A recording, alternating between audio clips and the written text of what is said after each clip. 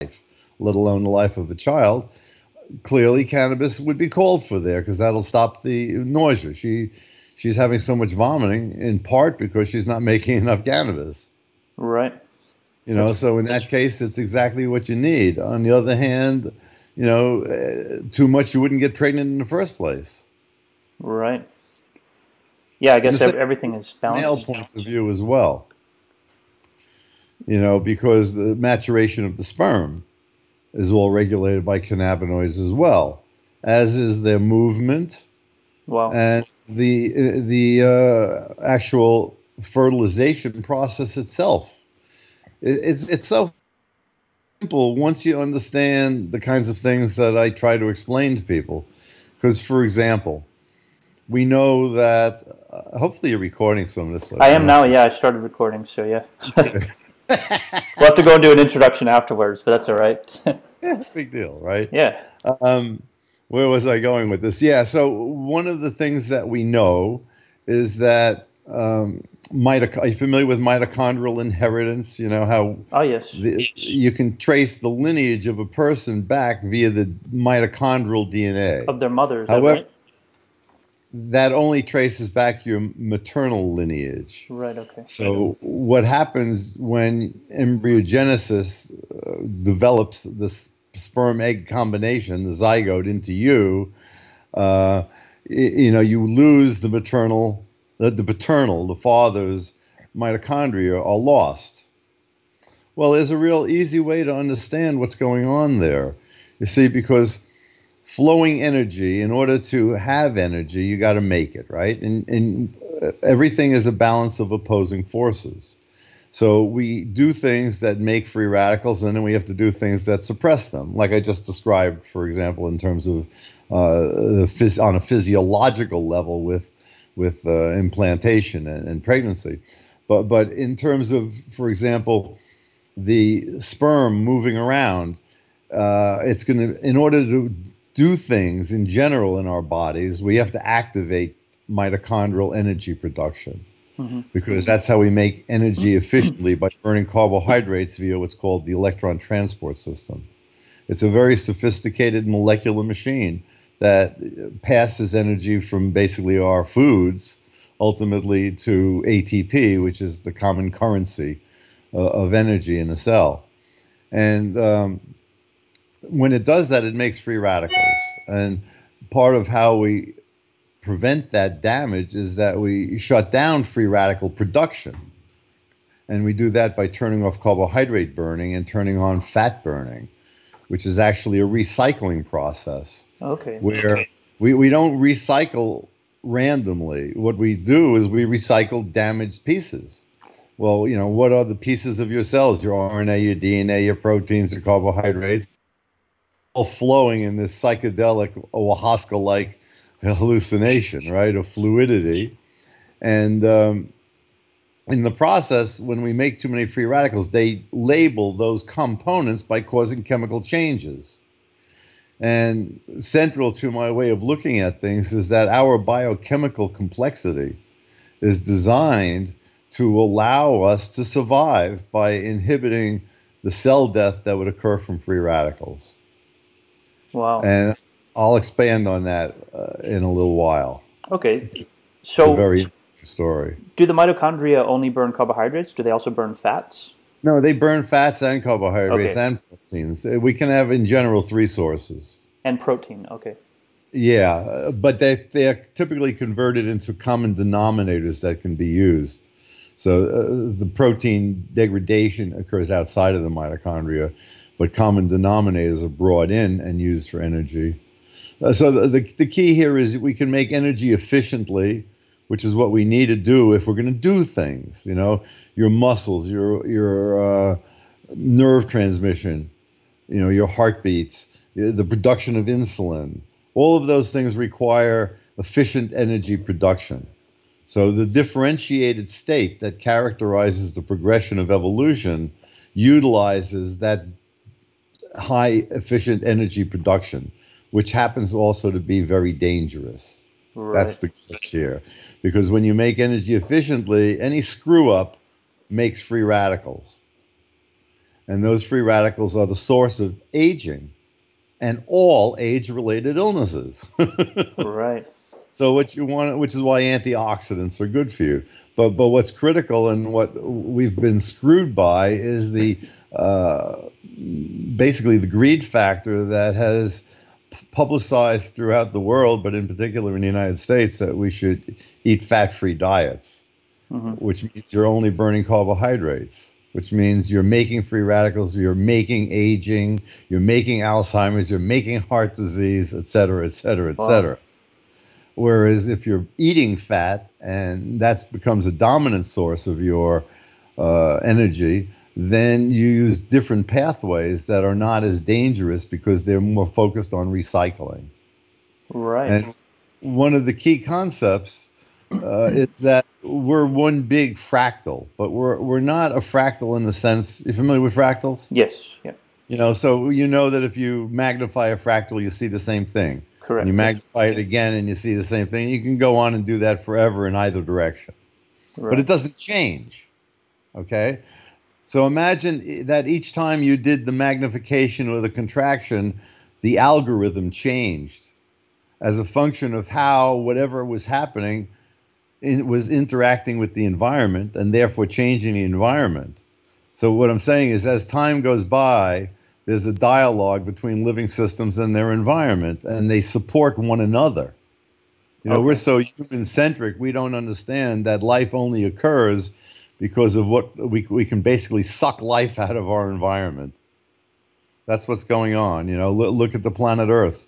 Sunlight hits the planet, and that is typically high in frequency, ultraviolet light, rich spectrum in ultraviolet light.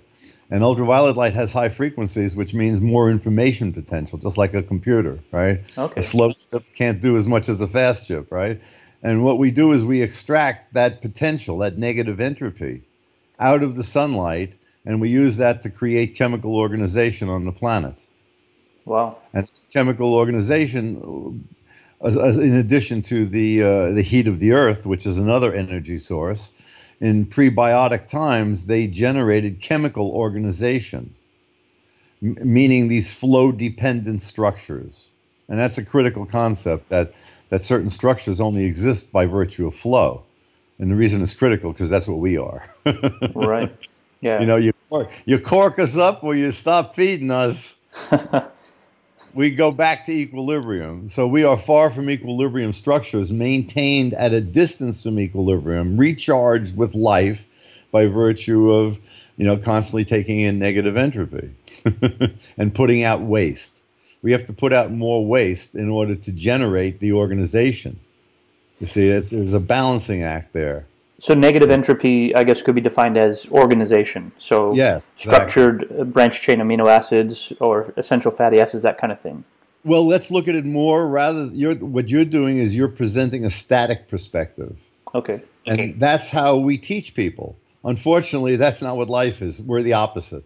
Right. So we basically create a scientific perspective, a medical perspective, a pharmacological perspective, a financial perspective. Well, not the financial world is moving beyond that, but where we look at things from a static point of view. And the problem with that is that has nothing to do with reality. Right. Yeah. That's another big problem, you know, because the physics behind that perspective basically tells you that life cannot exist. And then the brilliant work of Dr. Ilya Prigogine, who got his Ph.D. the year I was born, 1947, and created a new field of physics called far from equilibrium thermodynamics, and it's minimally taught. It's sad because the concepts are very teachable at a young age. Yeah, and I'd never heard of it before I read your paper. And even though I was looking into entropy and negative entropy and all these things on my own, so you're right, it is very, very seldom taught. Yeah, well, it's retarded because that physics says life must exist. Right. So here we're teaching everybody, and we never get beyond it. I mean, see, there's a reason why equilibrium physics is taught. It's easier to mathematically define. And for the past few hundred years, the math and the concepts have evolved into this very nice intellectual package. That's very functional within what it does, but it can't talk to life. And that's the problem, okay? So Prigoghine's work says life must exist, and it describes how flowing energy organizes matter. And when you had no life on the planet, and you had chemistry happening by virtue of the sunlight and the heat, and you had the oceans, and you had a lot of calcium that would go in and out of the solution as a function of the acidity of the oceans, which could have changed in local areas as the chemistry changed, right? You know, from the reactions that were occurring. And what happened was that led to prebiotic inorganic complexity in the with the non-biosphere. It wasn't a biosphere at that time. There was no biology. So any organic-like compounds that formed, meaning carbon compounds of higher chain lengths, etc., they were all formed inorganically. So in the prebiotic soup, we could have organic compounds, but without life. So just to get a better understanding of this, in the same way when you see those YouTube videos of them putting sand on a speaker and it naturally forms very complex patterns, you're saying this is the same way that these inorganic pre-life compounds could have formed through other chemical reactions or even sound, whatever. But yeah, that's an example. I'll give you. I'll diverge a second, and I can show you them because you can see me, right? Yes. I can do my screen sharing. Yes. And I can bring up things. So I'll do that in a second. Okay. So where was I? Lost in space.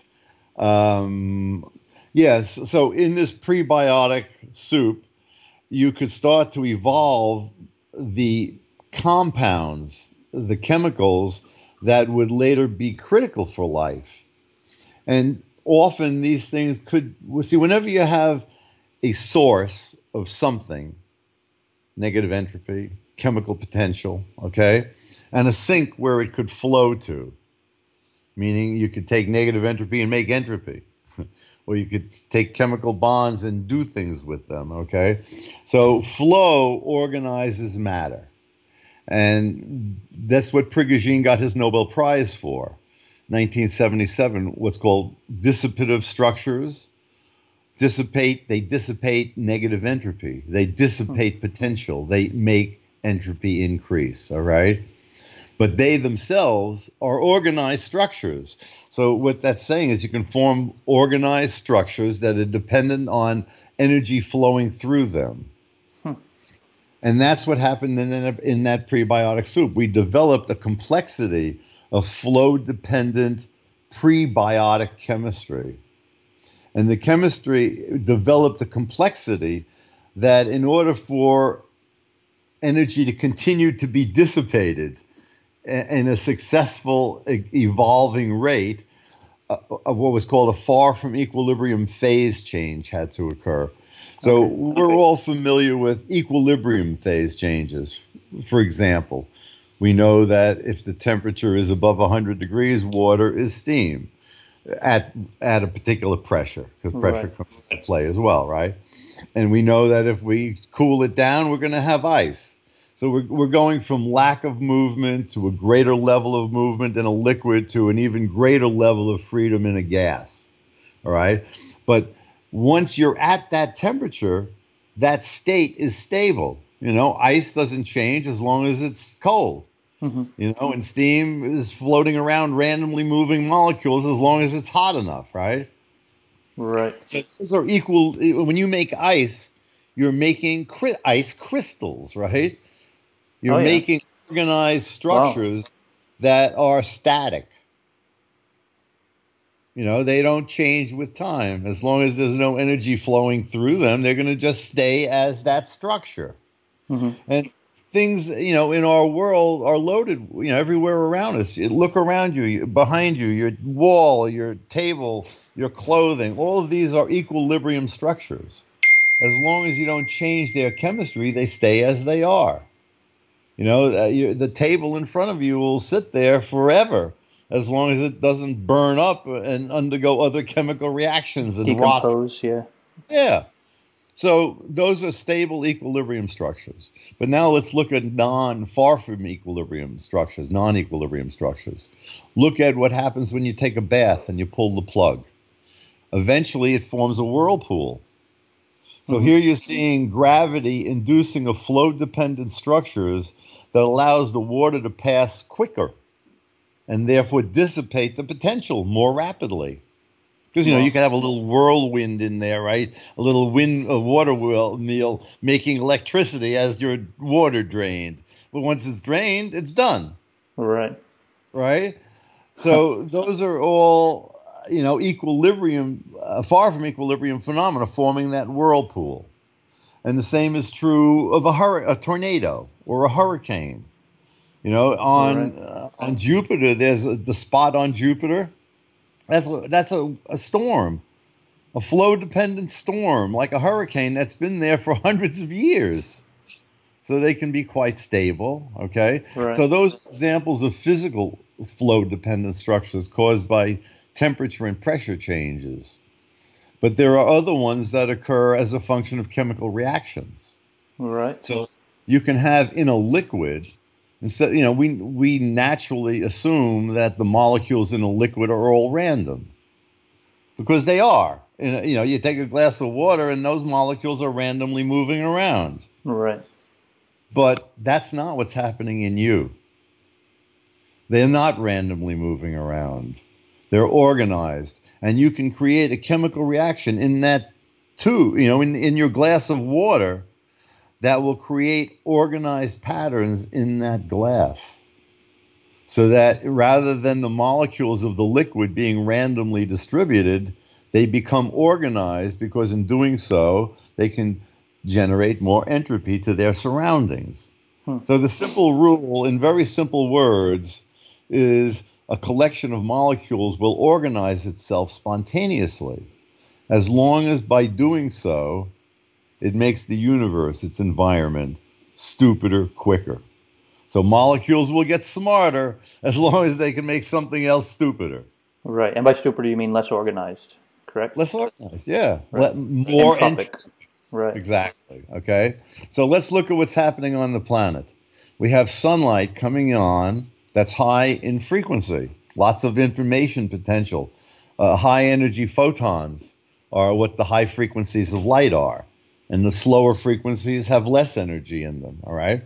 So we are irradiating the planet with all of this sunlight with a spectrum high in ultraviolet light, which is high energy and therefore high information potential.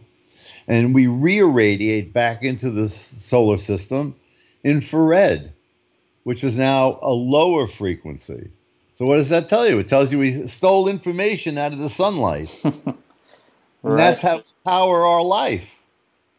Okay. That's why we're here, because we were able to form flow-dependent structures initially in that prebiotic soup that got complex enough as a result of what was flowing through it that a new solution was needed so that the flow could keep flowing. And that was the emergence of life. It's really easy, right? Yeah, but it's so interesting. Yeah. It's the kind of stuff you never hear, but yeah, it makes total sense. No, because I'm the only one says it. Nobody knows this. Right. Wow. I'm giving you the secrets of life. And I tried for so long to communicate that into the scientific world, and I just finally said, fuck them. They live in a box that's been created by the wrong reasons. Right. The box has not been created because of intelligence and the desire to maintain health and cooperativity, blah, blah, blah. It's been motivated by money. Right. So when we have a box that defines our health system and how we treat people and what people are, and we've created a whole reality that's wrong, has nothing to do with reality. That's the situation we're currently in. We have doctors who don't understand what I'm telling you. Right. And they have no interest in learning what I'm telling you, because they're succeeded and they have their prestige and they're making their money. I must be crazy. Right. Yeah. They're obviously right. Yeah. See? And so let's carry this logic further that I was developing. So you now see how we had a far from equilibrium phase change creating life. And what you Right. have to do is keep in mind that the planet is one big chemistry set.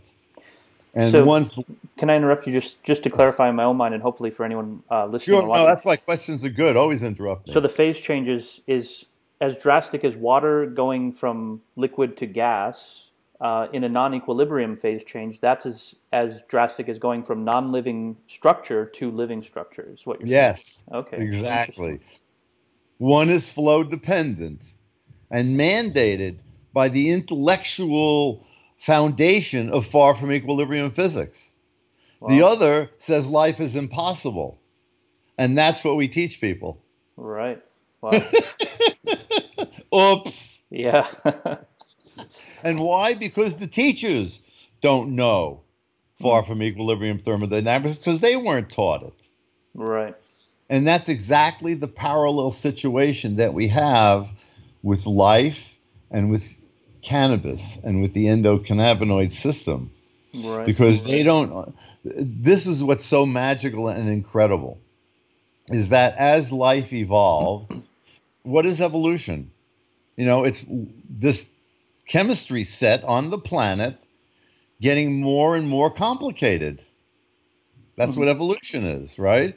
And that what you have to do is look at life not at your life, okay? Don't look at it as you, this chemical entity that's independent of your surroundings. What you are is a product of your surroundings. You are constantly taking in energy and information. And mass. Those are the only things there are, right? Energy and mass, right? Hmm. So your nervous system is what monitors all the information, all the energy. And your immune system is what monitors all the mass, the food that you eat, the insect that bites you, anything that comes into your system is monitored by your immune system. And both of those systems are totally controlled and regulated by your endocannabinoid system, as Right. is everything else in your body from conception to death. Yeah. So what's going on here, and how does it relate to this physics that I'm talking about? Well, and what I'm going to tell you again, even though the information is all there, it's not assembled by the scientific or medical community. All right? So what your cannabinoid system is doing is just regulating energy flow. We all know that activate your CB1 receptor, get stoned, and what are you going to get? Munchies. Hmm. Well, that's input into the system. Right. That's the necessary input to give you the energy Wow. to be alive. So right there, that's telling you something pretty significant. Yeah, so that's just a fractal scale up from what they do on a molecular level, like in our neurons. The Exactly. endocannabinoids go back and control the flow of Because, neurotransmitters. because you see, the evolution of life has been the evolution of complexity. And don't look at yourself as an individual entity independent of your environment. What we have to start to train ourselves to do is look at ourselves as quantized collections of human biochemistry. In other words, the chemistry set of human life appears in these individual entities, but it's really part of a much bigger flow-dependent chemistry set. Right. All right. So there's human biochemistry, there's insect biochemistry with the subdivisions of all the insects. All vertebrates have endocannabinoid CB1 receptors. So as evolution got more and more complicated, it needed to gain a new level of flexibility. Because see, what is evolution selecting for? It's not selecting for strength. It's not selecting for intelligence. It's selecting for how you use strength and intelligence to adapt. It's about adaptability. Adaptability, right. Okay? And we meaning the primitive pre-vertebrate living system that we are a part of. See, we are part of nothing more than one big evolving chemical reaction, a single chemical reaction that has generated all of these flow-dependent structures. You see, the chemical reaction keeps evolving in complexity, and that complexity generated life. And now what I'm saying is that evolution of new species is simply the chemistry set getting to a higher level and demanding new layers of complexity. So we now have a far from equilibrium phase change, and we create new species. Wow. With more adaptability in a more complex environment. You see, we change the environment, and then we have to change ourselves to adapt to the changed environment. And the environment's doing the same thing. Right, yeah. It's changing us, and it's adapting to us. We're the opposite sides of this living phenomena, the big chemistry set that we're a part of. Right. It's pretty crazy. It's wild, right? Yeah. But you see, all of this phenomena that we're discussing happens because there's a fundamental property of flowing energy, and that is it selects for cooperation, molecular cooperativity. When you see organized structures in a liquid, molecules, even though they don't have brains, have a natural quality of cooperativity.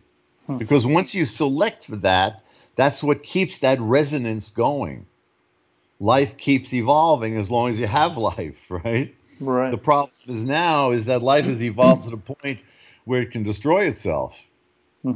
So we can no longer be as ignorant about the processes that I'm describing.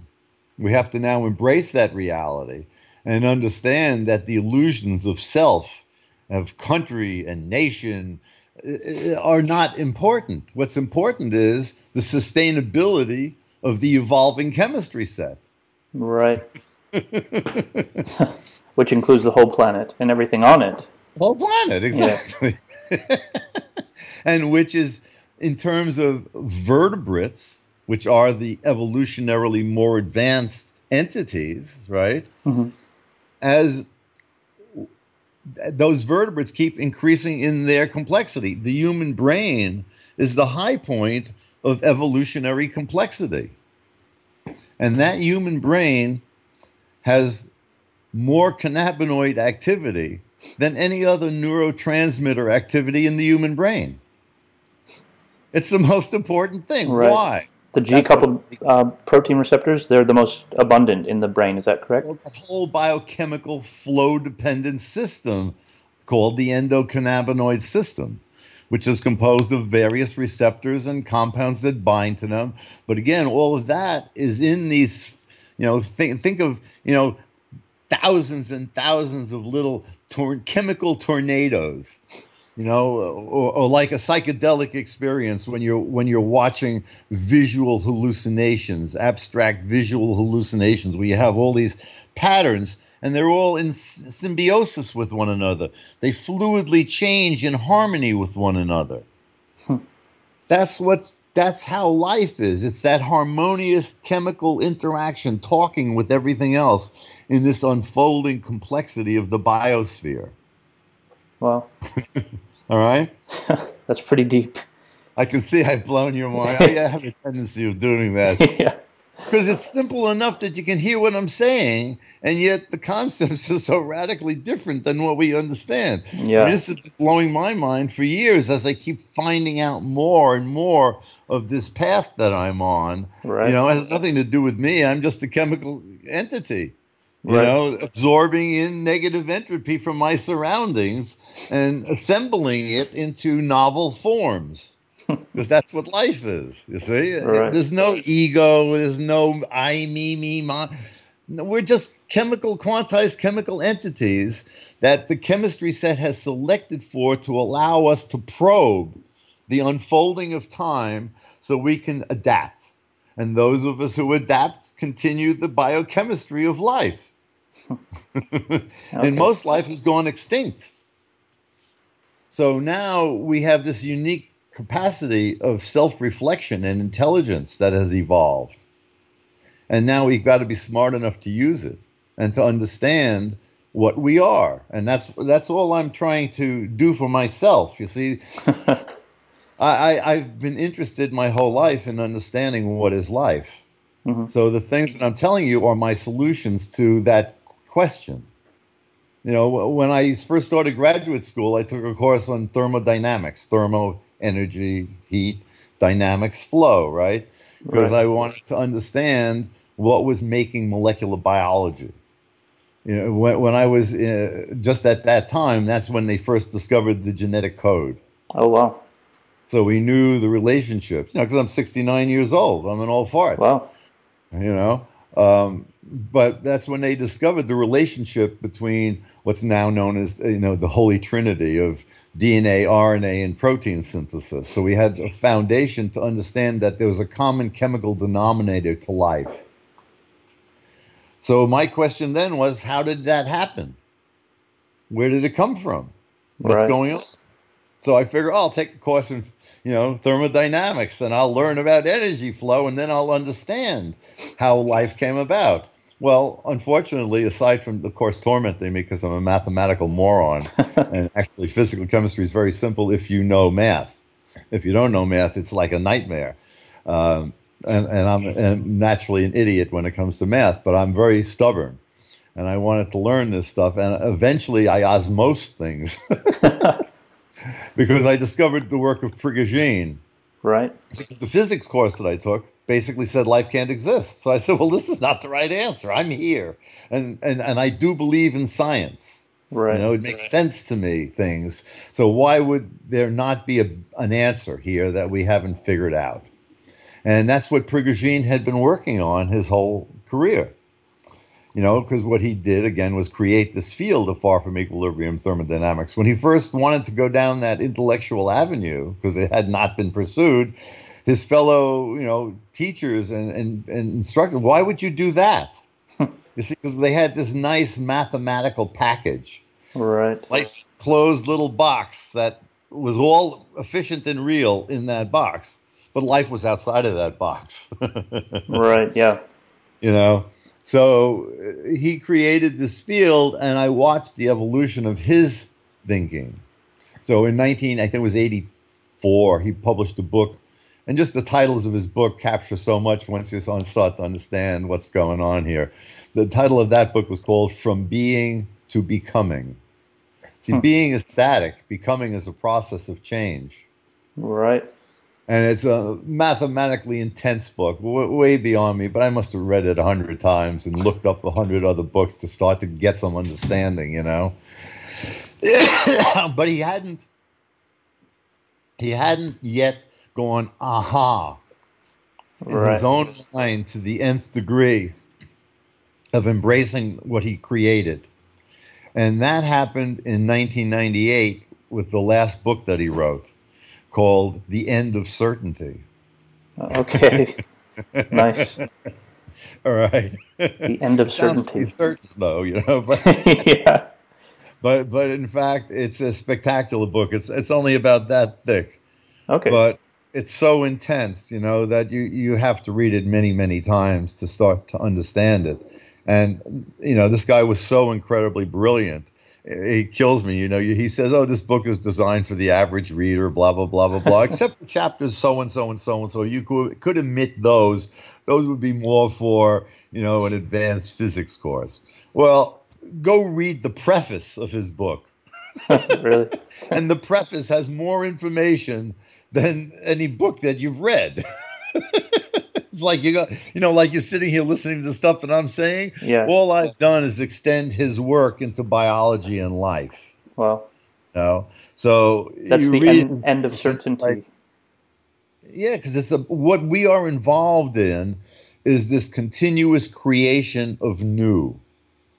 That's what Right. evolution is. Time is an unfolding of these chemical processes. And on the planet Earth, you know, conditions were such that we created this chemistry set that just continues on and on, just the way that spot is on the planet Jupiter. Well, here we have chemical complexity existing in this, you know, evolving pseudo-stable situation. Right. And the magic of that enhanced variability and adaptability that occurred with the emergence of vertebrates coincided with the emergence of the CB1 receptor. Wow. So it's my contention, and I'm an extremely conservative scientist, all right? When I say things, I can back them up, because otherwise I wouldn't say them to myself. You know what I mean? Right, yeah. The stuff that I talk about is what emerges as far from equilibrium changes in my brain, because I feed in all of this information, and then all of a sudden you go, aha. See, that's a phase change, a far from equilibrium phase change. You've created new flow patterns. You see? It's part of this whole evolutionary process, all right? So anyway, it turns out that CB1 receptor regulates, in particular, among other things, calcium channels. Why is that important? Because in the prebiotic soup, calcium wound up being, because I think it's the most abundant element on the planet, if I'm not mistaken. Is it most abundant? I thought carbon was. Carbon, yeah, carbon would most abundant mineral, maybe. I think it's the most abundant mineral. Let's see. Although iron, you would think would be. Anyway, it's significant, all right? Right, yeah. The point is that calcium, by virtue of reactions that occurred in that prebiotic soup, became critical to the evolving prebiotic complexity, and hence to the evolving biochemical complexity. So what is the truth is that anytime any activity, any kind of differentiated activity occurs in your body or anybody else's, calcium triggers it. So if you're looking at nerve transmission, calcium triggers it. Muscle contraction, right. Hormone production, insulin release, everything is always triggered by calcium. And energy, I think I've mentioned, can be made either efficiently by burning carbohydrates, dangerously because of free radical production, or inefficiently burning fat. And when it burns fat, a process known as autophagy occurs. Mm-hmm. Auto-eating, autophagy, self-eating. Okay. And that's exactly what you do. Our cells eat themselves, but they don't eat themselves randomly. They eat the labeled chemicals that were modified by free radicals. See, because once you modify a chemical, let's say a base in your DNA, all right? Mm-hmm. If you change that base, it may no longer code for the same thing in making making a protein. Right, because it's damaged. Yeah, well, because it's been chemically altered. Right. Okay. Damaged from our perspective, yeah. So the complexity of life, in my perspective, has been designed through selective processes, not an intelligent designer, has been designed dynamically in order to make more and more complexity in order to survive the free radicals that are making as you make more and more complexity. So it's another one of these, back and forth dialogues that we keep seeing here, okay? So what happens is we have that biochemical complexity is designed to monitor free radical damages, because then it knows that it's making too many or not enough. Because on the one hand, we need the free radicals to be produced, because that's when we're making energy efficiently. Right? So that's what allows the support of our brain, for example. And which is actually a very critical point where I want to go. So I'm going to jump there right now before I forget again. Okay. Actually, before I go to the brain, I'm going to go back one more step to the very foundation here.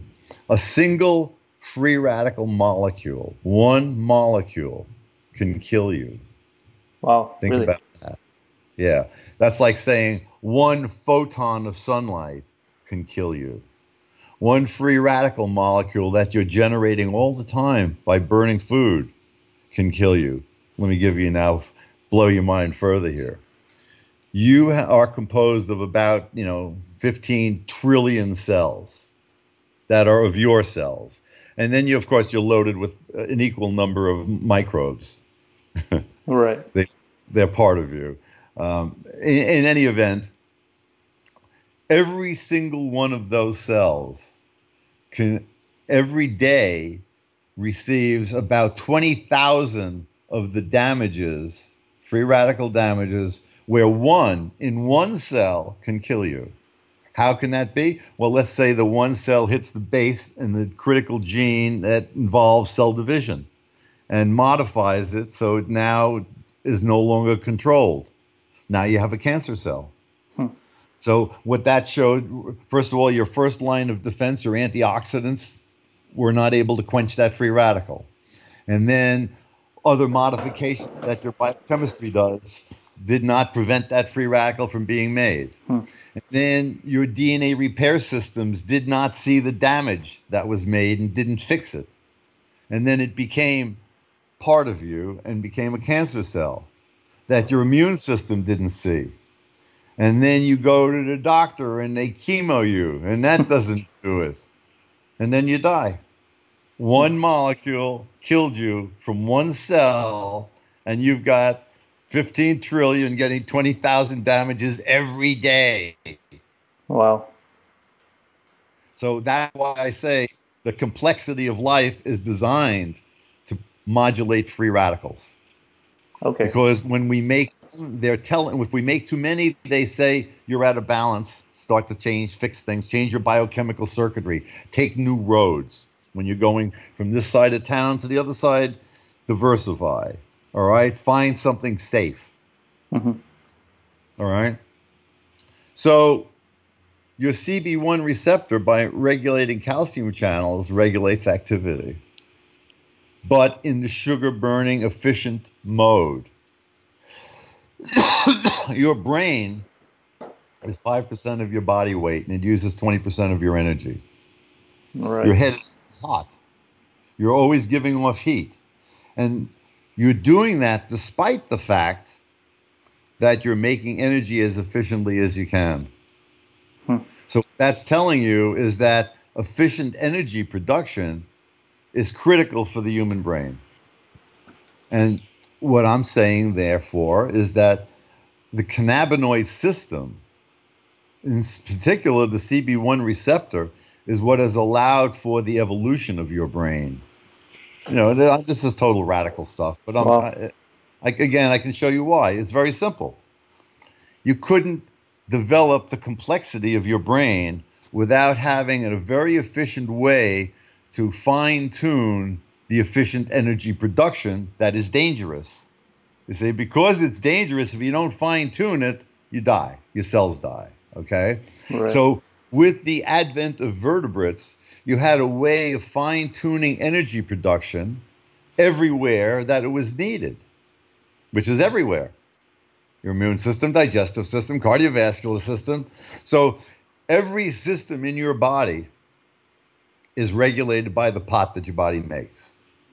And because of that, by consuming more pot, you can affect your entire biochemistry in a way that's consistent with what nature has selected for.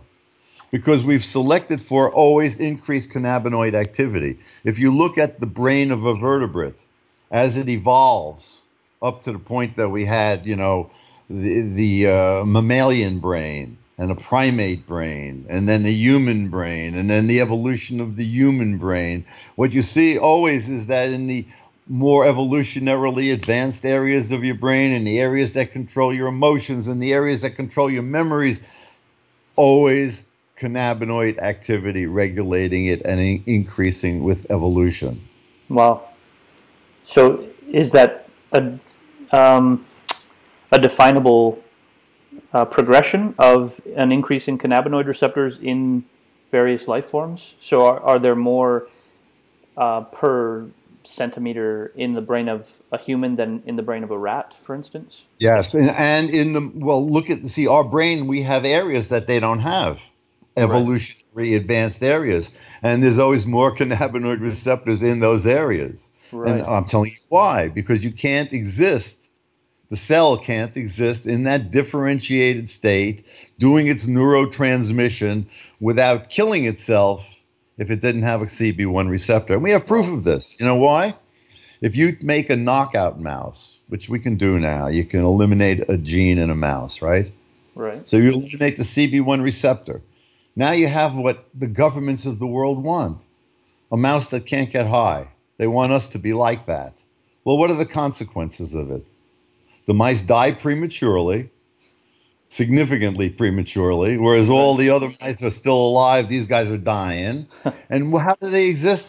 They sit there shivering all the time because they're so fearful, because they don't make enough pot to be mellow and relaxed, that they don't, they're just freaked out and they die young. Wow. And I read it. That's what the government wants us to be. Right. That crimes against humanity.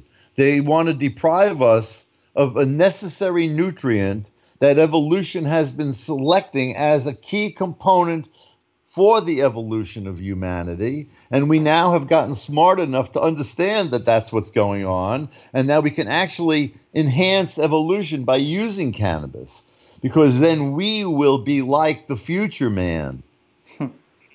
And now that brings to another very revolutionary thought here. That is just really quite crazy here. I need to brace myself for this. Hold on. So we've still only talked about the CB1 receptor, and we'll stay there. We'll stay there for a little while longer. Okay. So what I'm saying is that's allowed for the evolution of the human brain, because that's why we're hot, okay? Our head is hot all the time because we're using that efficient mode. Okay. And because of that, we're very easily damaged. Your brain, as I said, uses 20% of your energy, even though it only weighs 5%. And it's doing that in that efficient mode. Right. Now, whenever you put any impediments in the efficient flow of electrons that are generating energy in the brain or anywhere else, that's when they generate the free radicals, and that's when they cause inflammation. And we all know how susceptible the head is to inflammation, head injury, right? Mm-hmm. Post-traumatic stress disorder, et cetera, et cetera, et cetera. I'm actually not going where I started to, so remind me to go back to metabolism. Okay. Now I forgot where I just was. About inflammation in the brain. Yes, inflammation. So when you're efficiently making energy, you're calming down that free radical production. But as soon as you get any kinks in the pathway and you start spitting out free radicals, now you generate inflammation, because that's what's happening. And that's why the head injury is so damaging. Right. In contrast, your heart gets most of its energy by burning fat. Okay. Because that's safe, because then you're recycling. Instead of going down and making every little piece of your appropriate biochemical, you make components. You use components that you recycled. See, so now it's much more efficient. You're not making as much because you're reusing pieces. And because... Sorry, can you explain that a bit more? What do you mean reusing? Well, look, if you have to make a tire, mm-hmm. it's going to take a lot more energy than if you can take another tire and reuse it. Right, okay. It's the same in your body. In order to make DNA, there are many steps involved. And if instead of starting in the beginning, you start towards the end, you haven't had to make it all again. You've recycled what you had and are using the pieces. It's a big junkyard. Okay? Yeah. That's what happens with autophagy when you start to turn on fat burning. Okay, right. Right? So your heart, you don't want your heart to age. And you have a choice, whereas your brain, you don't have as much of a choice because it's so complex, all right? Think of the algorithm that would be required to describe your brain versus your heart. Your heart's a lot simpler, all right? So it doesn't need that efficient flow to do its job. Mm-hmm. Now let's take that logic to, so your heart, about 60-70% of its energy comes from burning fat. Wow. With in your brain, it's 95% carbohydrates. Wow, okay. I didn't know that. Yeah. But now let's take that further. On a cellular level, the cell does both of those things as determined by how many damages it has. And so as soon as you start to do something, you're going to make more free radicals. They're going to be quenched by antioxidants. Your vitamin C and your other antioxidants. in particular things like NAC and acetylcysteine. So you're able to quench a certain amount of increased production. But if you go beyond that, then the signals start to change pathways. The signal will alter an enzyme so that it turns on or turns off, or turns on or turns off a gene. There's many ways of regulating, many layers of regulation, okay? So the first line of defense is antioxidants. And then the next line of defense winds up making the mitochondria, which are your energy factories that have these electron transport system. It makes the electron transport system a little sloppier in that it wastes some of its energy. Okay. But by doing it doesn't make as many free radicals. So there's a protein called UCP2, uncoupling protein 2, that's involved in shuttling fats and protons back and forth in the mitochondria in a way that dissipates energy. It makes heat, but that way it's not making free radicals. Right. When the system said we don't want any more free radicals, go make some heat. All right, that's one of the solutions. We have many solutions. One of the other things that the self-aware chemistry could say is go make fat, because if you're making fat out of your carbohydrates, you're not burning the carbohydrates. Okay? Right. So there's this constant balance, this dynamic, flowing, self-adjusting balance between making free radicals, burning carbohydrates, burning fats, and going back and forth, even within the cell in different areas. Wow. In order to maintain homeostasis, which according to me means make enough free radicals to do what you have to do, but don't make too many and damage yourself. Right. And I'm saying that on a cellular level, a tissue level, an organismic level, and a societal level. It's all the same process. So the next thing a cell can do after it does a little bit of uncoupling, if that's still not enough and you're still making too many free radicals, what it does is it turns off carbohydrate burning. And, well, let me back up. The next line, apparently temporarily, here, but as you turn on a process called aerobic glycolysis, which is you burn sugar, glucose, in the presence of oxygen, but instead of burning it and then feeding components into what's known as the Krebs cycle, the mill, it's kind of big metabolic mill of chemicals coming in and out. Instead, what it does is it turns glucose into lactic acid. Okay. Pyruvate to lactic acid. Normally, it feeds acetyl groups into that metabolic mill, so it's a diversion, because that metabolic mill is what feeds the electron transport system. You see, so it's the feedback is saying we're making too many free radicals. Stop pumping carbohydrates into the electron transport system. Let's do some diversionary tactics. Wow. So the first diversionary tactic is to make lactic acid, which is inefficient, very inefficient. But it allows for glycolysis, which will make inefficient ATP to continue by making that lactic. And that's why, for example, cancer cells, acid environment, people are always talking about cancer cells and acid, and they like sugar. They don't like sugar. The cancer cell likes it, but your body doesn't like it. Right. So they turn on that aerobic glycolysis, which is a fermentation process. They're making lactic acid. Bacteria. Is that also what happens like in distance runners when they? Yes. Okay, their muscles start producing lactic acid. It's what happens when you're working out and pushing it too far.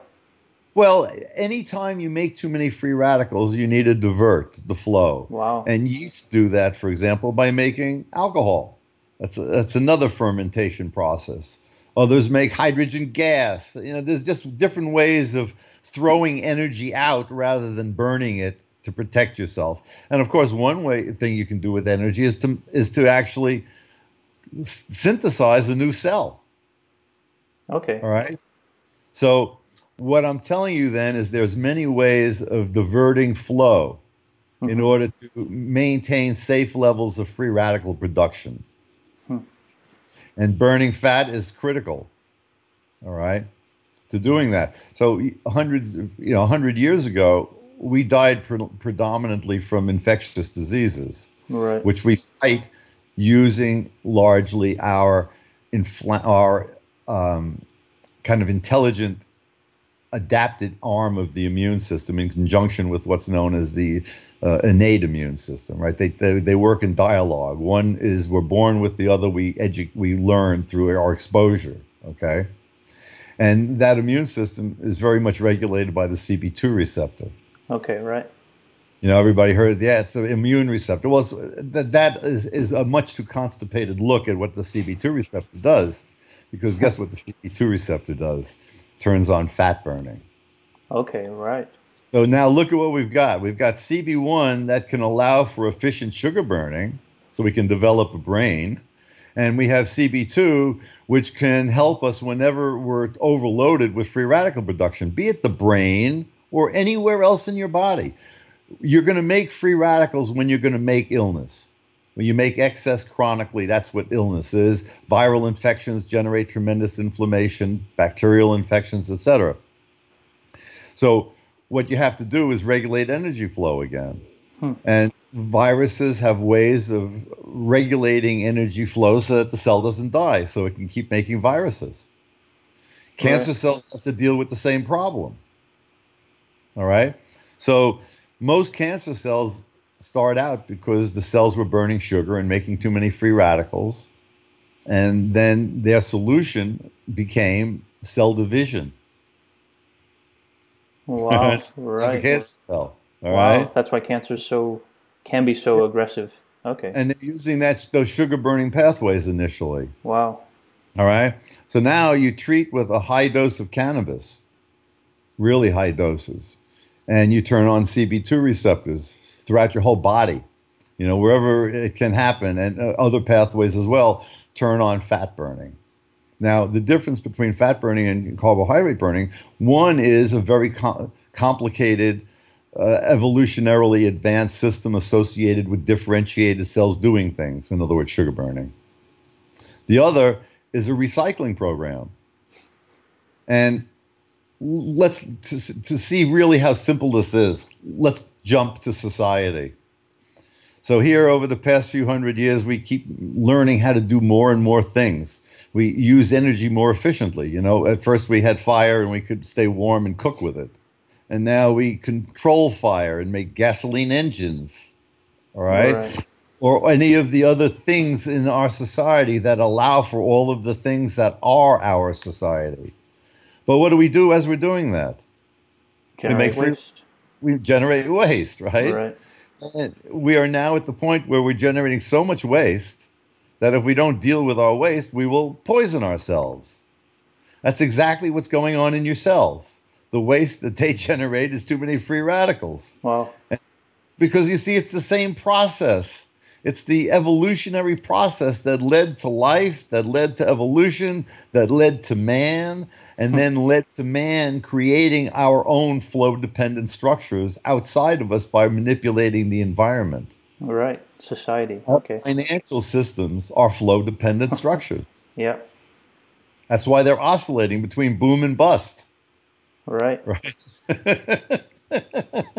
And it flows between banks like a river. Yeah, as soon as what you need in order to have a successful economy is you need flow. If everybody stops spending money, then the structure disappears. Mm-hmm. Just like when all the water drained out of the tank, the whirlpool disappeared.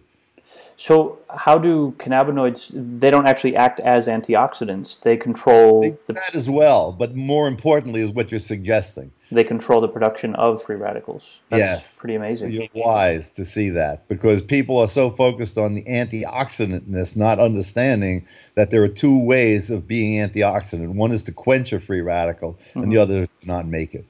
Wow. So but they also act as free radical, as antioxidants in the system? Okay. Yeah, but that's not what's important. What's important is that they're regulating our energy flow and allowing us to have a brain and allowing us to survive, and now allowing us to get smart enough to understand that the endocannabinoid system regulates everything and that most cancers start out as sugar burners, and then use the aerobic glycolysis known as the Warburg effect in order to help them survive. And that once we start screwing with their metabolism, we can screw with them. So what your CB2 receptor does is it turns on fat burning. Now, when you have cells that have developed their complexity in their environment to survive in a way that's totally dependent on sugar burning. Like cancer cells, right? Cancer cells, most cancer cells, not all, because you can have I'll go into stem cells later. They're fat burners, okay? Okay. So what happens is our chemotherapy and all of these therapies work within the sugar burning mode that the cancer cells are in. So when you force high doses of cannabis onto a cancer cell and force it into fat burning mode, it will not, most of the time, or significantly times, not have the ability to shift into the fat burning mode. Right. Cause the cell to scramble its circuitry, undergo apoptosis, and die. And that's how cannabis kills cancer. Wow. All right. But now if you pre-treat it with chemo or radiation, what you're doing is you're selecting for the, this is the radical thought that I was going to earlier. Okay.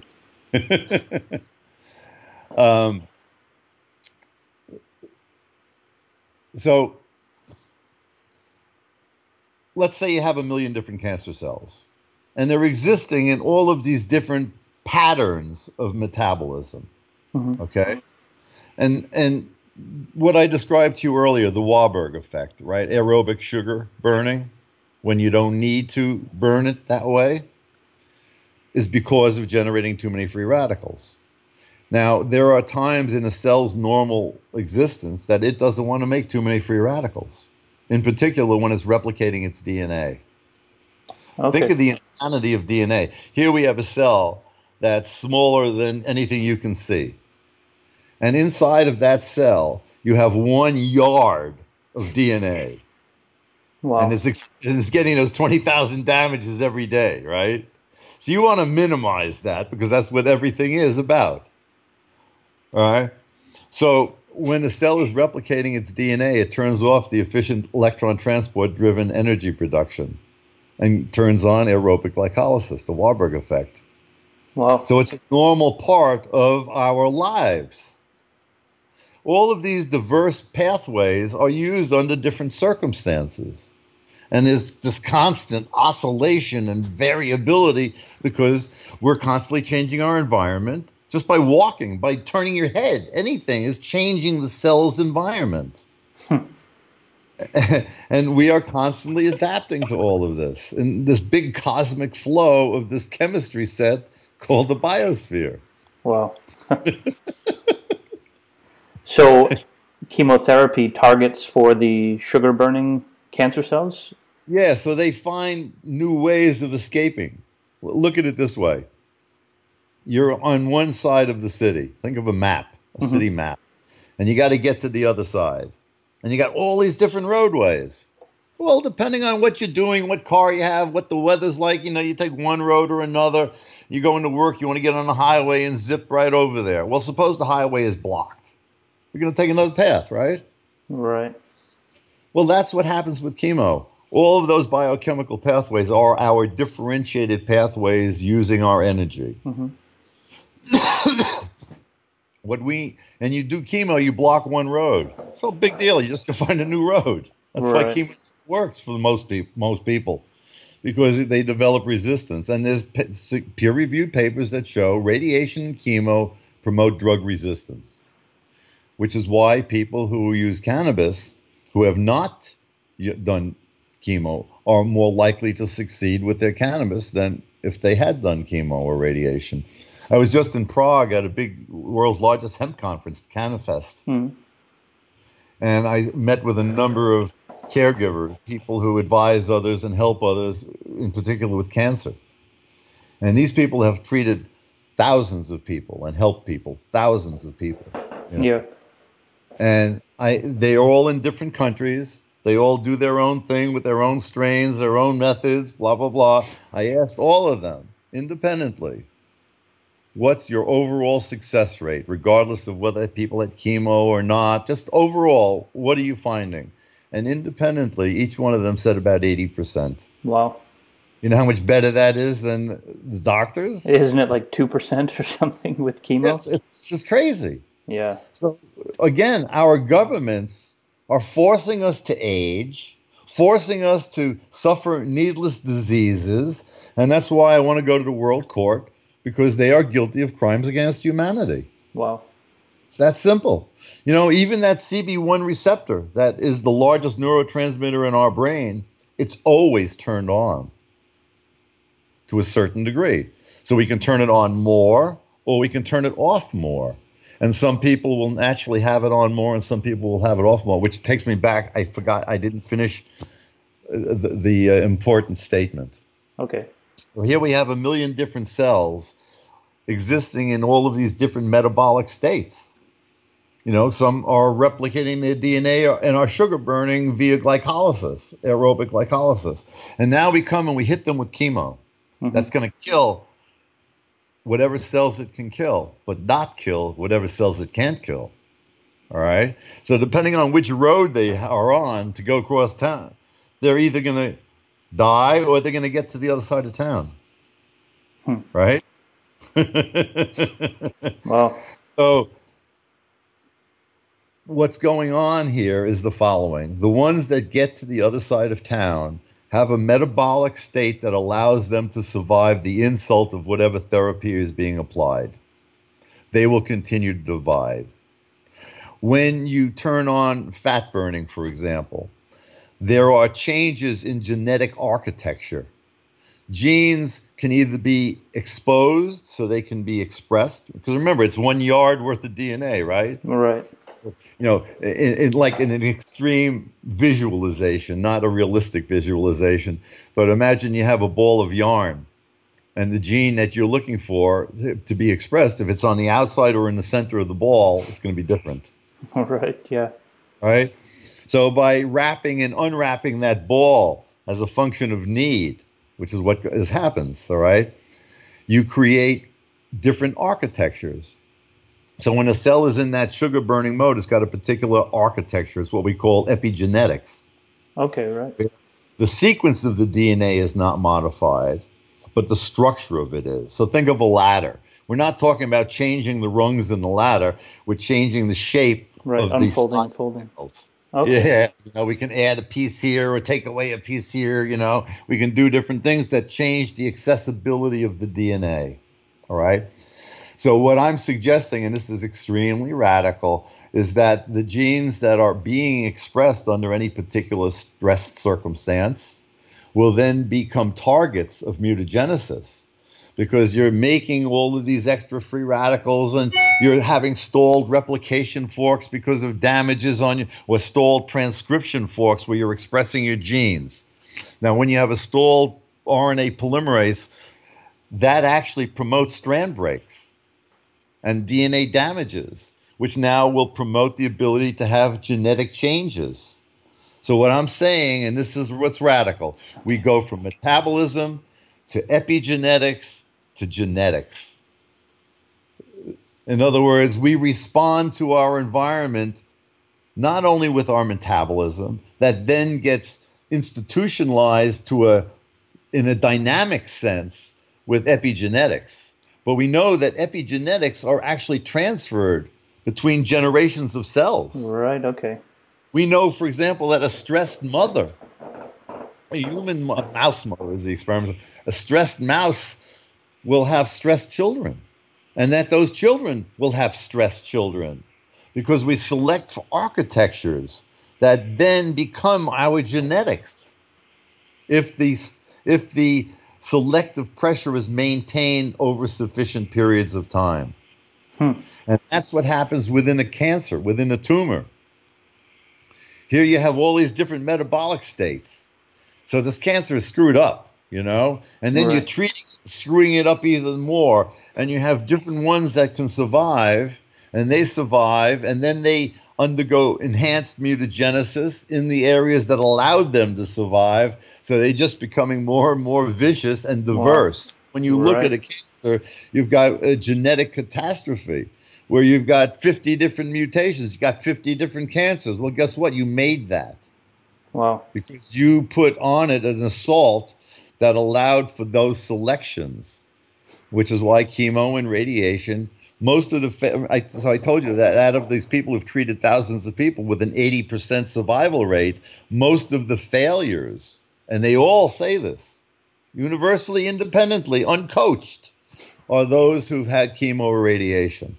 Wow. And then there's scientific papers that say why, and I'm giving you a very simple, easy to understand explanation as to what's going on, and the doctors are not interested in hearing what I have to say.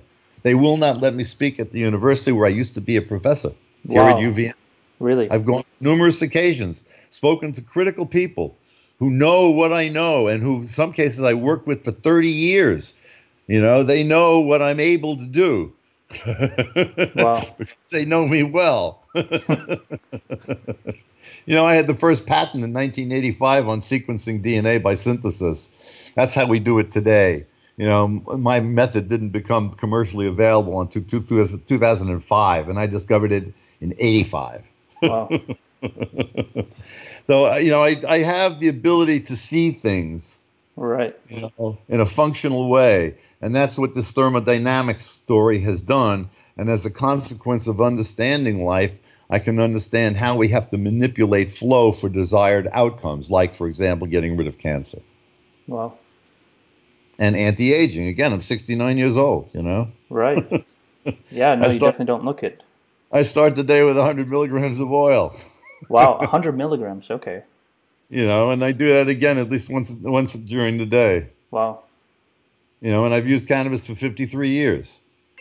And I've got all sorts of nasty genetics that would be problematic for me and are problematic for me. But I'm able to minimize them and regulate the inflammatory-based crap that is my unfortunate nature. You know, I'm HLA-B27 that predisposes you to what's called ankylosing spondylitis, which is arthritis of the spine, and psoriasis, and I'm positive for the RH factor. So, you know, I've gone through huge, horrible bouts where every joint in my body, except for the one I was smoking, was in pain. You know, I've had heart failure. I've gone through all sorts of different things, and I apply my science. So here I am, feeling fine. Wow. As are many other people who are listening to me. Right. You know, it has nothing to do with me. It has to do with science, and I've just been fortunate enough to figure something out. So all I do is share it, and I don't bother dealing with the doctors and the scientists anymore. I've got about 90 videos out there that explain the things that I'm explaining to you. Right. And there are, you know, literally thousands of people now around the world who've started to watch these things and to see that there might be some alternatives. That's great. Well, one thing I'm unclear on is a lot of the research I've read says that, for instance, THC acts only on the CB1 receptors, and it says CBD acts on the CB2 receptors. Is that accurate, or is that a bad generalization? No. First of all, CB1 works on both. I mean, THC works on both. Okay. CBD works on neither. Right. Okay. It's not a direct analog for any. Right. Either of them, but it seems CBD does bind to a site on CB1, which inhibits CB1 activity. Okay. So my current thinking, and you know, we've only spoken about 2 receptors. There are many other receptors, right. And only 2 cannabinoids as well. Part of these metabolic pathways that are all flowing, you know, in this dynamic harmony here. And there are many different endocannabinoids, as you point out. A critical thing for everybody to keep in mind is that how do we make endocannabinoids? We make them out of unsaturated fatty acids. So here we have physicians saying marijuana is no good, we don't have enough studies, on one hand, and then they turn their head and they say, oh, yeah, everybody should be using fish oil and polyunsaturated omega-3 fatty acids.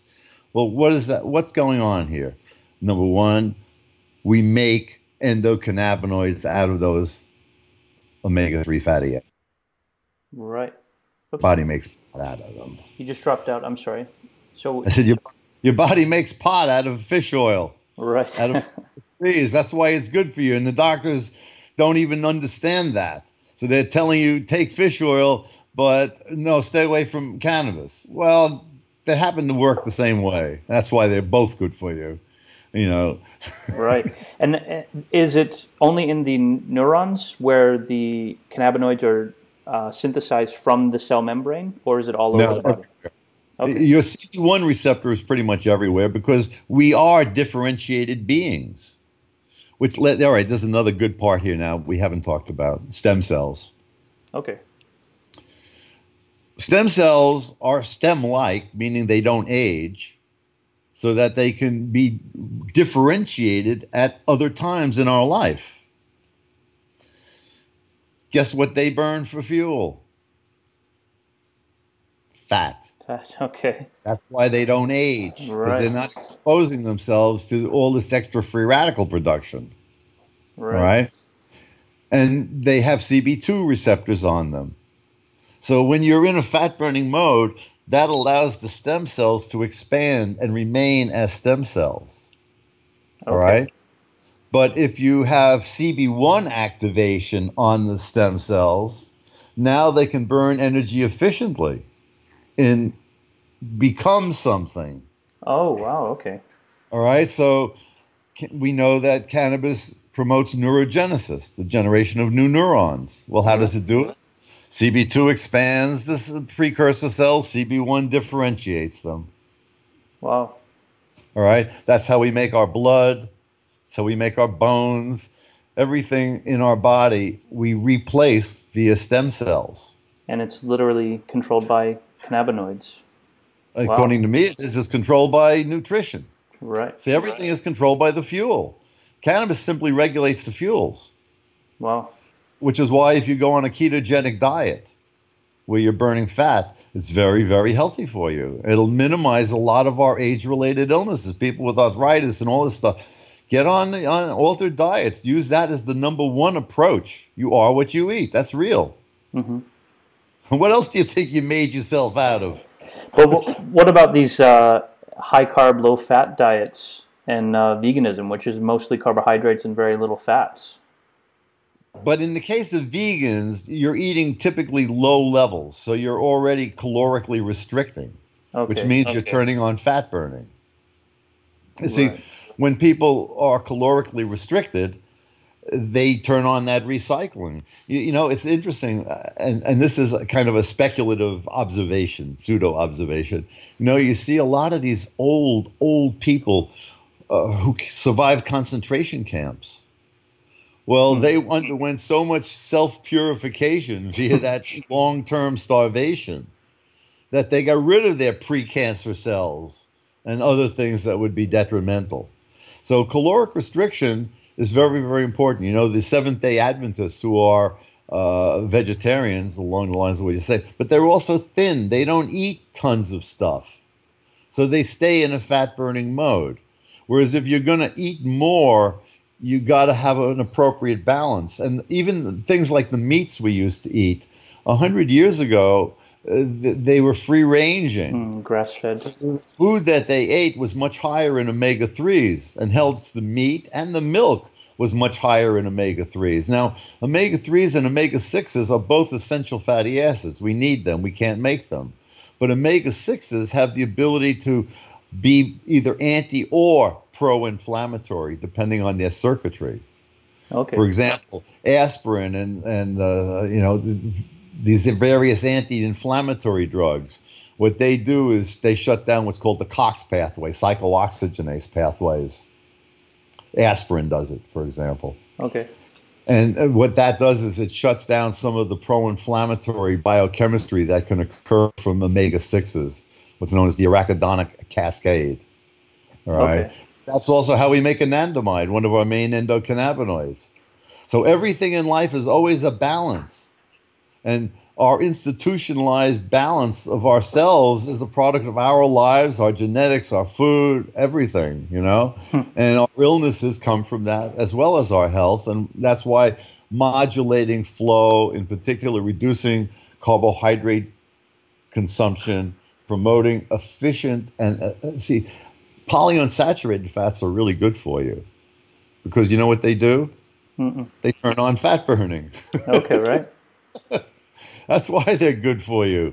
And all the saturated fats that people are concerned about that are clogging the arteries and clogging the arteries in their brain and helping facilitate the deposition of amyloid plaques and Alzheimer's. And no matter where you go, it's the same story, all right? It's all inflammation-free radical based. Wow. All of those things are minimized when you turn on fat burning because then you're recycling all of those things. You're not going to put fat in your arteries if you're burning fat. The fat that you put in your arteries, you make out of your carbohydrates. Oh, wow.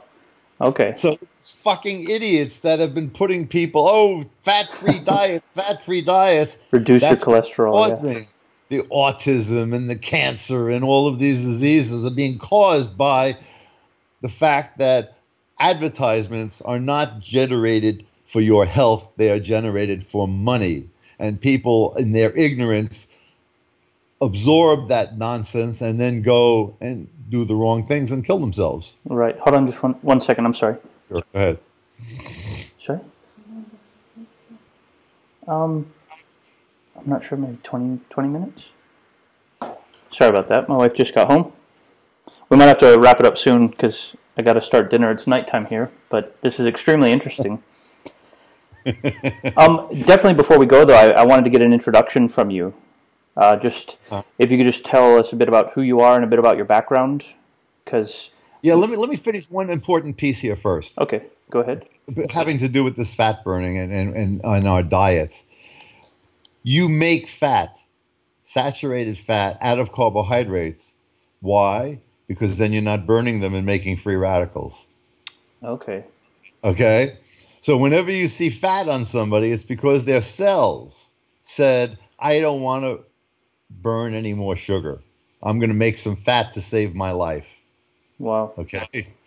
Now look at the consequences of that. What's the number one killer today in the United States is heart disease and metabolic syndrome and, diabetes, etc. Okay? Right. Well, what is diabetes? You have two types, insulin resistant, insulin dependent, right? Your pancreas makes insulin in response to sugar levels in your blood. Mm-hmm. Because too much sugar in your blood has physiological activity. It's osmotically active, and it's not healthy for your cells. They have to be in a proper osmotic environment, okay? Mm-hmm. So when there's too much sugar, the pancreas senses that and then starts to make, after calcium stimulation, etc., and free radical production, it starts to make insulin, which then goes out into the blood and goes to the insulin receptor on cells. But now if these cells have been burning too many sugars, they don't want to burn any more sugar. Right. Internal homeostatic mechanisms shut down the transport of sugar into the cell and prevent it from being burned. So what do you now have? Bunch of sugar. Insulin-resistant diabetes. Wow. It's your cells trying to survive and you're trying to kill them. Wow. What do you need to do? Go on a ketogenic diet, eliminate your diabetes, literally. I have two friends, both severely overweight, both diabetic. They were insulin-dependent diabetics, okay? And now they are on ketogenic diets and using at least 200 milligrams a day of cannabis. They don't take any insulin for half a year now. They lose significant amounts of weight, one 20 pounds, the other 60 pounds. Their sugar levels are normal. Wow. No insulin, okay? No insulin. Wow. What kind of oil are they using for that? Is it just raw cannabis oil? THC oil, not hemp seed oil, but Right. THC, high THC oil, So Rick like Simpson Rick oil. Simpson oil. Okay. Yeah, Wow. exactly. Yeah. We need to consume that every day, modern man. You see, I started down this path before. Historically, we died from infectious diseases and we used our inflammatory responses to control them. Today, we are dying from those inflammatory responses. The number one killer is no longer infectious diseases. It's age-related diseases that all have as their ideological foundation free radicals and carbohydrate burn. So we've shifted our diets. We've shifted the diets of the animals we eat. We need to shift back to more omega-3s, increase our cannabinoid activity, and that we already know. Look at how insane this is. You'll like this too. What the federal United States government does is it denies all of the science that it paid for. Marijuana has no medical value, all right? So they maintain now this separation between the federal government and the state. The states are allowed to do their own marijuana laws to manifest true democracy and the will of the people. The feds say, no, you can only do that within your state because this is bad. We want you to be like those mice, to die early and to shiver in fear. Idiots. So where was I going with this? Where was I going? You got to give me a hint. Oh man, let me think. You're talking about modern man must consume these. Yeah, modern man. So because of our improved diets, even though we eat shitty food in most cases, and because of the year-round availability, and because of vitamins, and because of public health, and because of antibiotics, which are good drugs most of the time, or can be, as long as you're not feeding them to animals to get them fat. All of these things have created the age-related illnesses that are a function of our imbalance.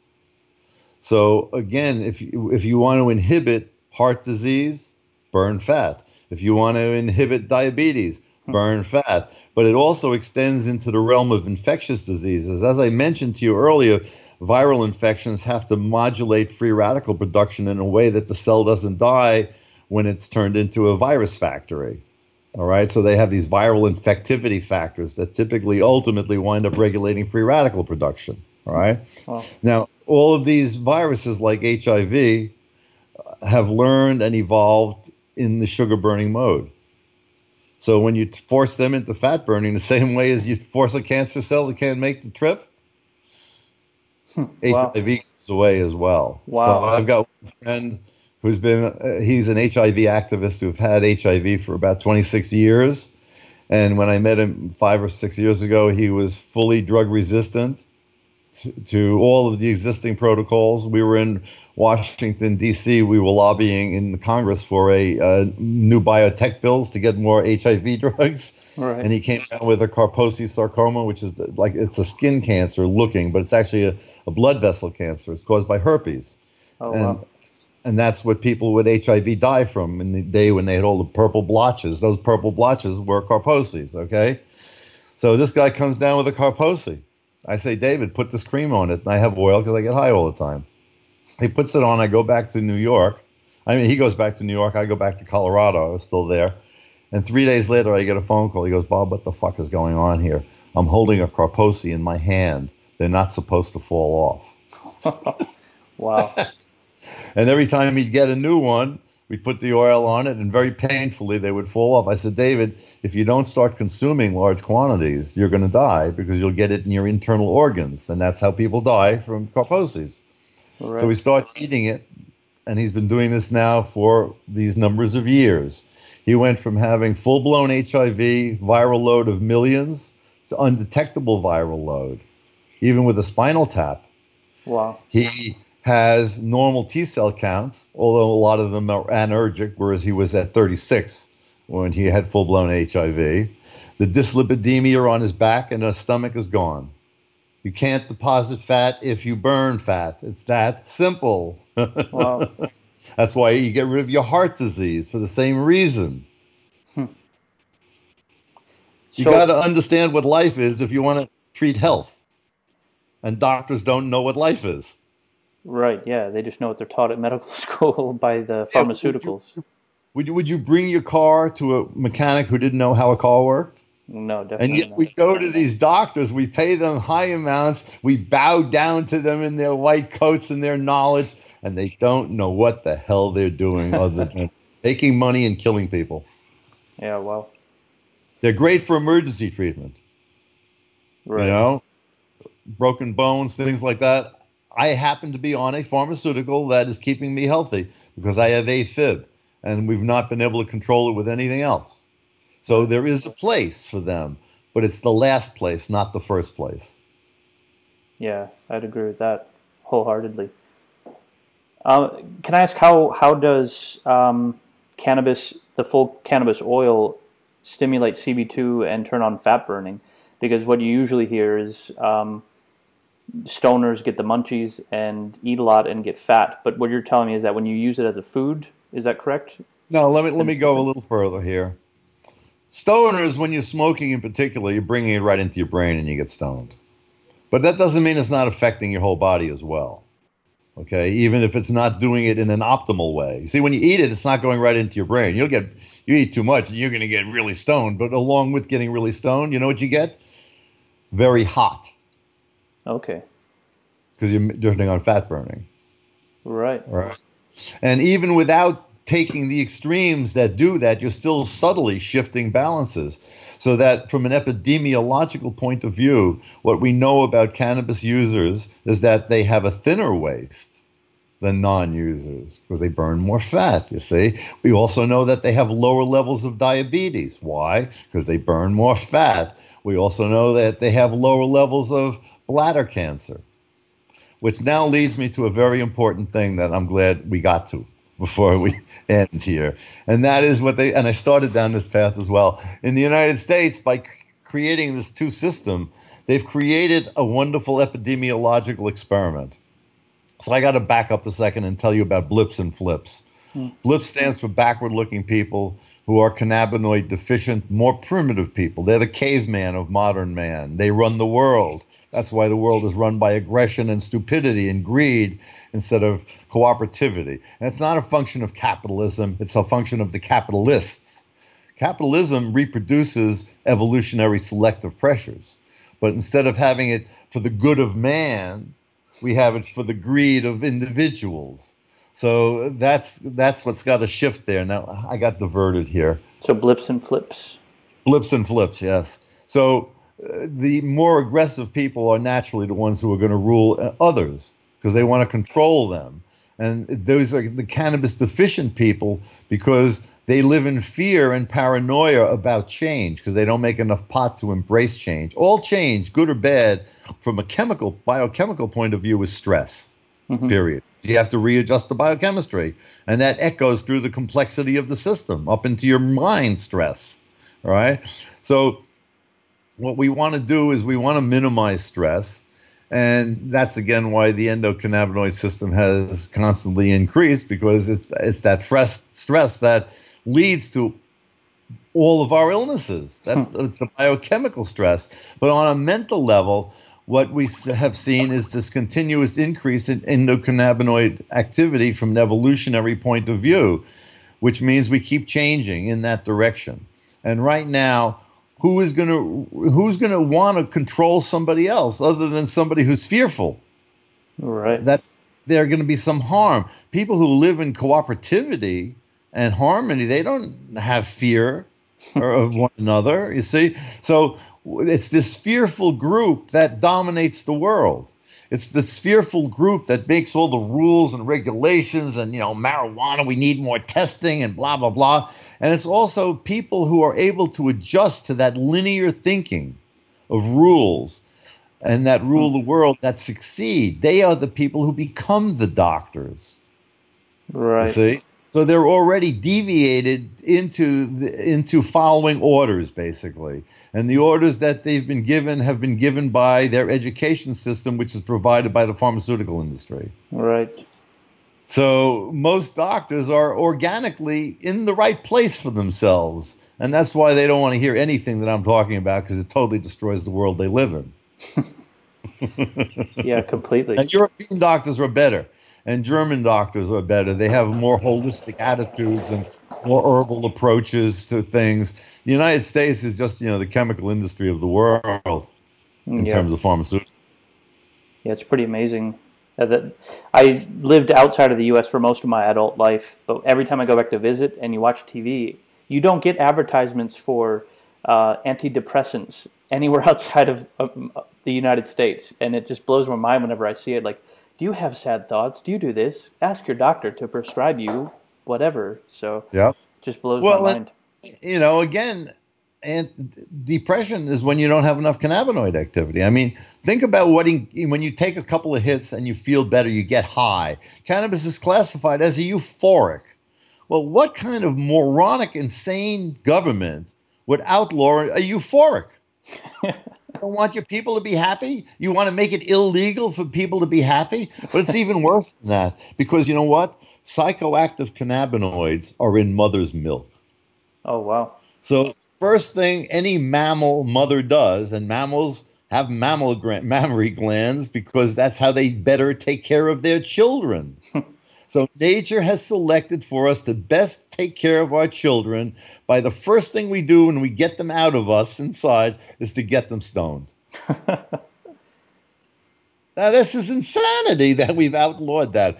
So one of the jokes I give on my talks all the time is, should we arrest nursing mothers?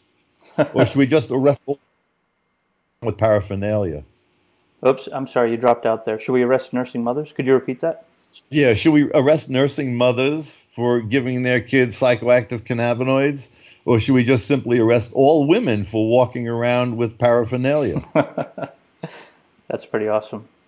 Now, related, this milk story is actually very interesting as well, because 6,000 years ago or something in that range, I don't know, it's approximately 6,000 years ago, adult humans could not drink milk because we shut down those pathways. We can do it when we're a child, and then we shut it down, right? But then we developed farming and agriculture and dairy. And we made, because we didn't have refrigeration, we made yogurts and cheeses, which digest some of the lactic acid, lactic sugar, rather, lactate. So at that point, people started to benefit from the nutritional value. But that nutritional value included psychoactive cannabinoids. Because remember, number one, the animals were eating outside regularly. Mm-hmm. People were growing cannabis as well in some places. So they, because of food, fiber, and fuel, medicine. It was thought to be first cultivated 10,000 years ago by the Pygmies as the man's first agricultural crop, Right. And we know from religious burials that, it was all over the world in ancient history. So people were eating it. They were not eating FDA approved, no THC, special seed hemp bullshit. They were getting cannabis just the way in China now. There's a village in China where people live the longest on the planet, and their main source of food is hemp. Wow. So they're eating hemp seeds and all the hemp products there. So once again, we can increase our longevity and our health by using more cannabis, which is what has happened internally, and which we can now be smart enough to do and take control of the situation here and be like the more evolutionarily advanced people, the forward-looking people, as opposed to the backward-looking people. So the oppressors are cannabinoid deficient. I would believe as well, this was a study I'd love to see. I'd like to look at the political persuasion of legislators around the world and see which ones were breastfed or not. Oh, wow. That's interesting. Because you see, the reason that this evolved is because childbirth is a stressful event. Mm-hmm. You're going through potentially low oxygen. Your head is crumpled. You're getting all these, squeezes. You're getting all the fear hormones, et cetera, from the mother. You need to get stoned on birth, because what that does is it relieves post-birth traumatic stress disorder. Wow. And probably helps you to forget, too. Yeah, well, that's all part of why you see, look, if you can't forget and somebody does something to you, you never forgive them. The more you forget, the more you forgive, which is another reason why cooperation is what has got us here. And yet somehow our governments and our leadership, they don't participate in cooperation internationally or within themselves. So our whole social structure needs to re-evolve into a more cannabinoid-endowed level of cooperativity and embracing change for the good of all. Right, yeah. Cooperation as opposed to competition. But so we're back again to this milk story. In that 6,000-year period, Europeans and Northern Africans redeveloped the ability to use milk as adults.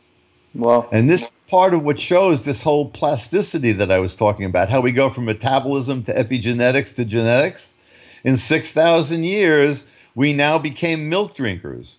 And I'm sure that the fact that we were taking full-fat milk loaded with endocannabinoids from properly fed animals was contributing to man's own advancement. You know, the use of psychedelic drugs and cannabis in general help promote awakening, as it does for all of us, you know, continuously. But by taking it in your food like that, you're shifting the balances, which takes me back to another thing that I didn't finish. And that is going back to the fact that the feds have created this partition. The backward-looking people will continue to use the federal system.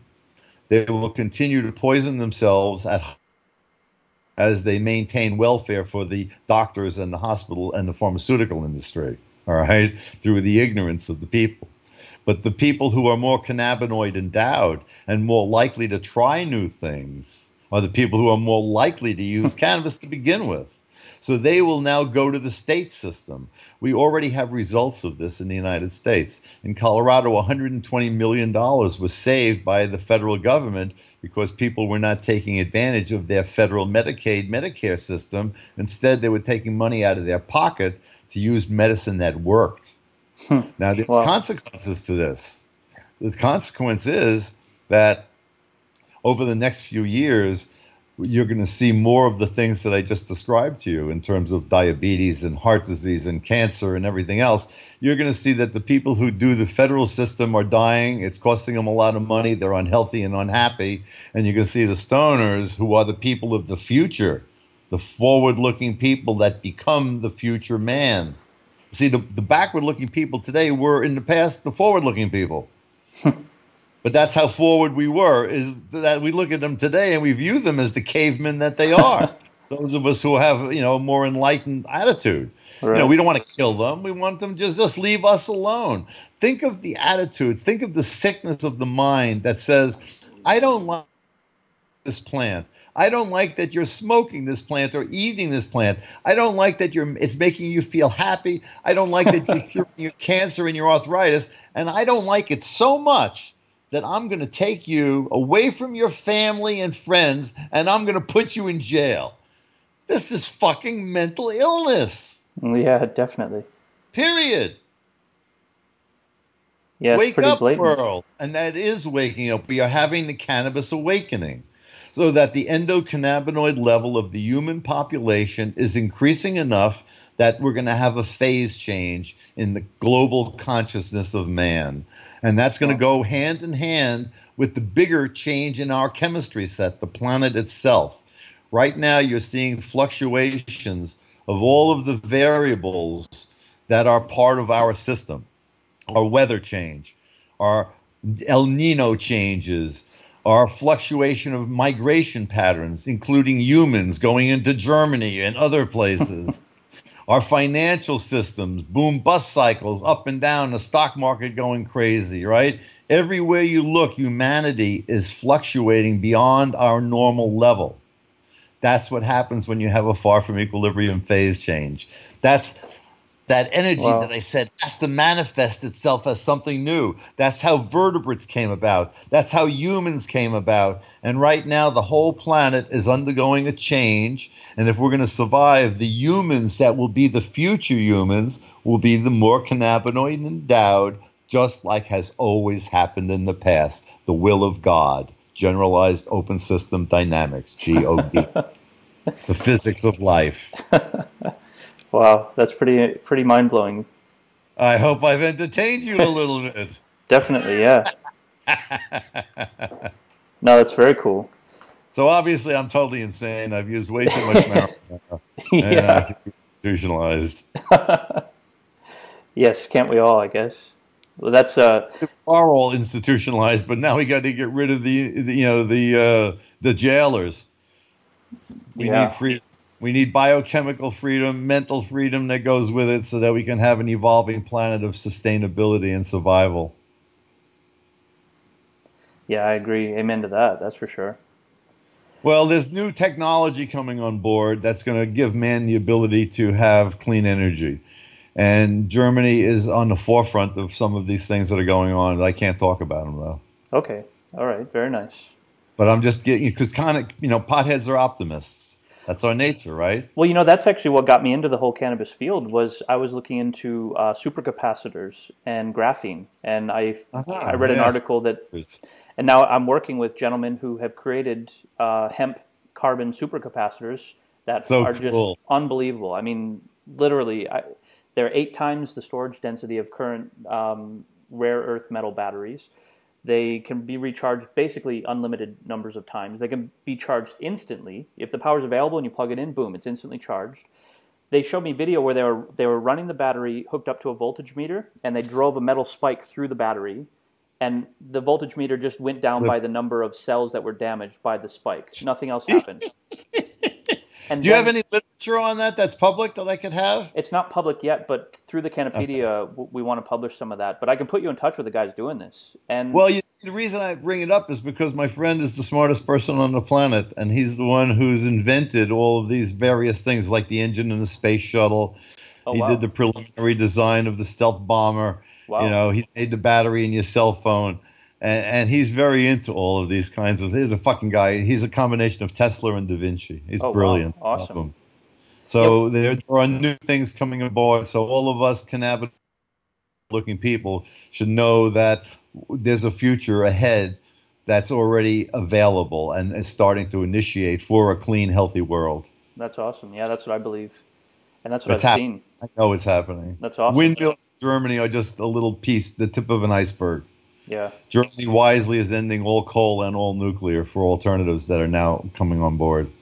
Yeah, I love it. Yeah, that's where I'm living at the moment, but I'm moving. I know. So Deutschland über alles. My mom was a Münchener, so I'm very familiar with German and German history. Matter of fact, I owe my life to Adolf Hitler because my father was a soldier in the war and my mother was a Fräulein, and out popped me. Oh, wow. Very cool. And I'm born on December 7th, day of infamy. Oh, wow. Well, I'm going to have to end it soon because I got to start working on dinner with my wife. But before we go, you enjoy. Go ahead.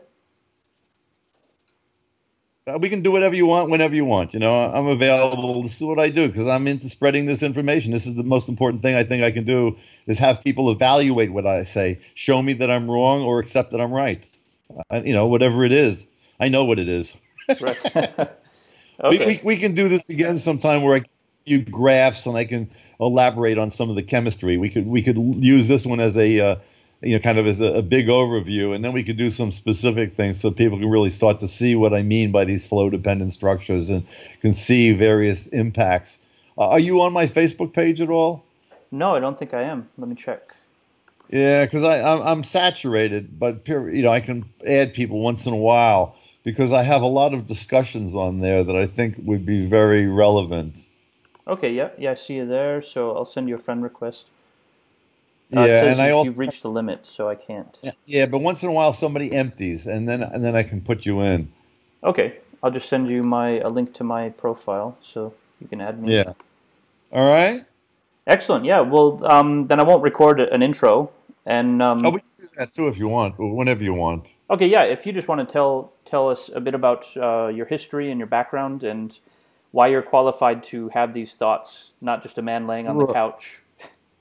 I'm actually not on the couch. I'm on the floor. I lay on the floor. I live on the floor. I live in squalor. See, I'm totally disorganized. All I do is lay around, read science while I'm ADD, and I watch TV as well. Nice.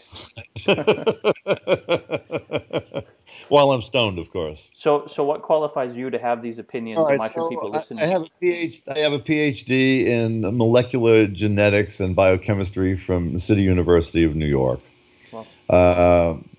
I became an assistant research professor at New York Medical College and then at the University of Vermont, and then I became chairman of the biology department at the University of Colorado in Colorado Springs.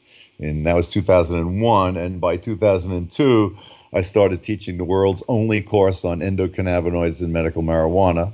Wow. And educated a lot of people. I taught courses on aging, on immunology, on microbiology, on DNA repair, and on endocannabinoids and medical marijuana. And they all unified because all life unifies under these things this physics that I've been explaining, the far from equilibrium thermodynamics. So, the concepts that I present came out of my classes to a degree because I teach my classes when I taught abnormally. I didn't give them exams. Okay. I wanted the class to be an enjoyable learning experience because that's what it naturally should be, because knowledge moves you further from equilibrium. Right. And if we can't enjoy learning, then we're doing something wrong. So my classes all began with a few weeks of introduction to this physics that I presented here today. And then what my students had to do is they get credit for coming to class, they get credit for asking me questions, and they get credit for answering my questions. And at the end of the year in my advanced classes, they would have to tell me what grade they deserved and why, and they would write one page, and I would give them whatever grade they told me they deserved. Wow. Because that reflected their honesty and their learning. It worked out very well. They loved the class, and they did well, and they learned more than they'd said in any other class they ever had. Wow, that's pretty awesome. That's revolutionary in itself. Sorry, just 1 second. Sorry. No, it'll be just another 2 more minutes. Okay. Yeah, maybe we can wrap it up there because I'm going to have to review this video and just get my head around some of the concepts that you've presented. Yeah, there's a lot there. It will eventually penetrate you because it is real, and stoners always find it to be such. Right. This is why we can cure cancer. This is why it's an anti-aging drug. It's why the world needs it, and it's why the cannabis awakening is spreading around the world now. Enough people know. And that's the tipping point then. And then bang, phase change, new world order. That's not awesome. the one they thought. Yeah. Power to the people. Let's do it. Well, that's what the Cannapedia's mission is. We just want to get it out to as many people as possible. So yeah, we'll have fun. I'll give you as much shit as you want. I got many videos out there, so you can learn from what's out there. Okay. And you can use pieces of them. Feel free. You want to compose things, whatever you want. All right. Well, thank you very much, Dr. Bob. All right. Take care, buddy. You have a great day. Bye. Yes, sir. Bye-bye.